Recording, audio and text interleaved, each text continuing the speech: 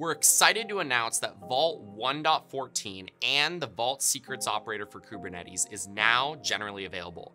We will be covering some new PKI enhancements, some updates to the Vault agents supporting environment variables, and of course, the Vault Secrets operator for Kubernetes. To talk more in depth about these exciting launches, I'm here in the HashiCorp HQ studio with Aarti, who works here at HashiCorp as a senior manager on the product management team for Vault. I really appreciate you being here. Jordan, thanks so much for having me. There's a lot of exciting details to share around the most recent Vault 1.4 release and the Vault Secrets operator for Kubernetes, which is a key feature that we just launched.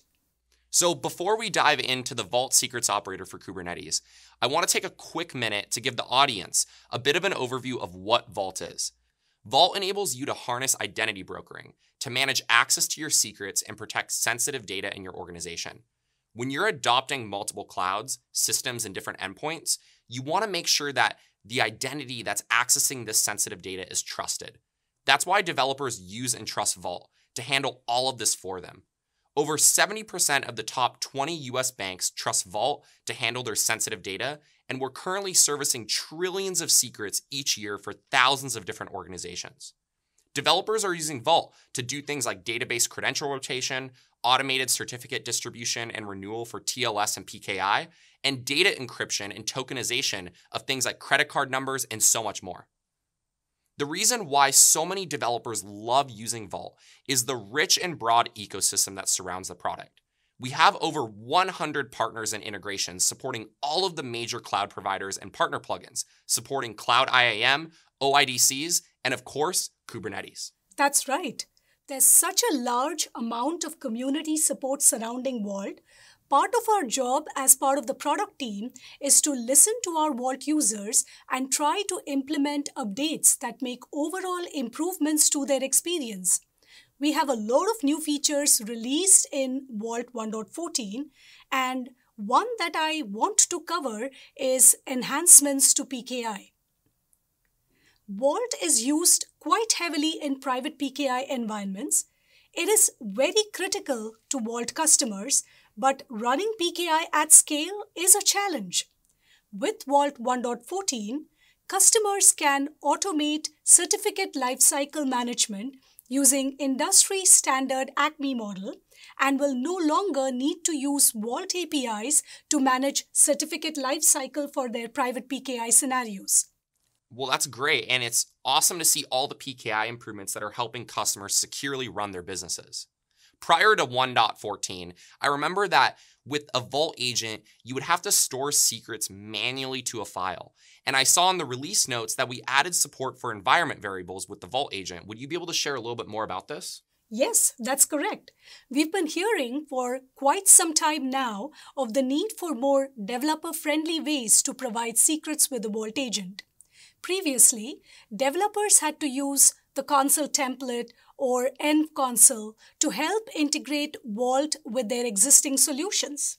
In release 1.14, we've added support for the Vault agent to provide secrets as environment variables to a command, which simplifies the workflow for developers significantly.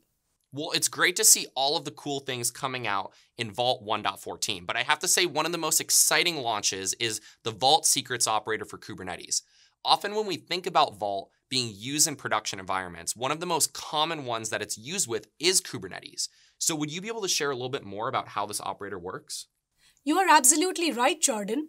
Vault is quite popularly used with Kubernetes, and this launch is game-changing for the developers out there that are using Vault and Kubernetes together.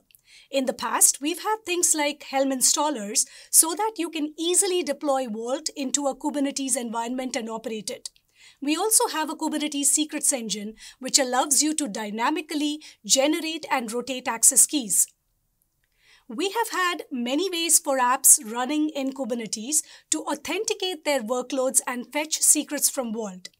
One of the challenges that we've seen in these prior integrations between Vault and Kubernetes, which can be via an agent sidecar running alongside a pod or a CSI driver, is that they require having some level of Kubernetes configuration to allow secrets to be fetched from Vault. While these work fine, as you can see, there is the additional overhead for developers in that they need to add additional configuration to ensure that secure secrets introduction works properly, or even the added resource overhead with sidecars per pod. That's why we developed the Vault Secrets Operator for Kubernetes. After we released the beta version of the Vault Secrets Operator earlier this year, it got wildly popular and we got great feedback in terms of it simplifying the Kubernetes experience for developers. And we released the generally available version of this tool mid-June around HashiDays. So what's different with the Vault Secrets Operator for Kubernetes? As you saw earlier, the previously existing integrations require overheads of a sidecar per Kubernetes pod or an app modification that is needed to fetch secrets from Vault and keep them rotated. The Vault Secrets Operator has a single controller that interfaces with Vault. It fetches secrets that apps need from Vault and syncs them into native Kubernetes objects. So pods can now use native Kubernetes mechanisms to access secrets. The Vault Secrets Operator ensures that this secret is kept rotated and in sync with Vault and insulates the application from all the Vault complexity. What's great is that this is supported with all Vault offerings, including Vault OSS, Vault Enterprise, and HCP Vault. Well, this is exciting, and thanks so much for diving so deep into this release. Would you be able to show us a demo of this working in action? Absolutely. That's the fun part, isn't it? To see how it actually works. I'll show you a demo where we'll see the YAML files. We'll see how the secrets that the Vault Secrets Operator has fetched are kept in sync and rotated, and how we can trigger an application pod restart to make sure that the pods are using the most up-to-date secrets. So in my pre-configured setup, in the top right window, you can see a Kubernetes cluster that I've configured.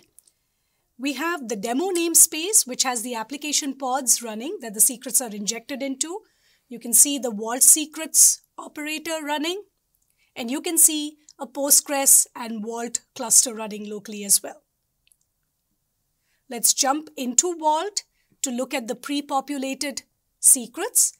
You can see the path at which they are configured with a 1-minute TTL, and this is for ease of demo only. Let's look at the configuration of the YAMLs. The app deployment YAML references the demo namespace, and you can see 3 replicas configured with a rolling update strategy, and we will pull the database password username into an environment variable. The auth YAML shows the Kubernetes auth method configured for this demo, but we support many other auth methods with the Vault Secrets Operator. And let's look at the secrets YAML now. You can see it references the demo namespace, and the mount, the path, and the rolling restart targets configured for the purposes of this demo. So now that we've seen the configuration, let's go and see what's happening inside that demo namespace.